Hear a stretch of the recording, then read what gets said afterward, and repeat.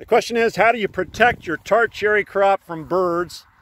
You've had the dream of growing cherry trees in your backyard, and dream finally comes true, only to find that when you go out to pick, the birds have already done the job the day before, or the night before.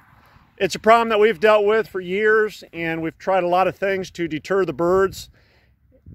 Many of those things just aren't very effective. The tin plates hanging in the trees, and the scarecrows, and the loud explosion devices, and there are some chemical deterrents that you can purchase and use.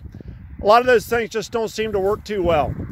We invested in a system called drape net for some of our apple trees, and we thought, well, it's in the barn, let's pull it out and let's drape it over the cherry rows right as the cherries turn red, and we'll see if we can physically exclude the birds. So we'll see how this works out.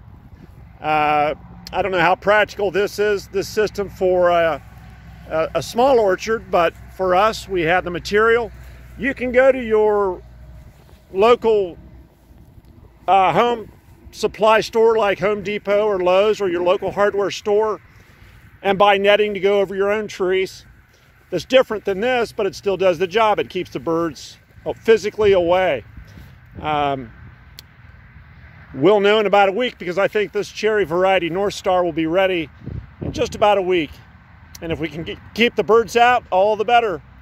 So that's the goal of this project. It's to keep the birds off these doggone cherries. Thanks for watching. We'll catch you later.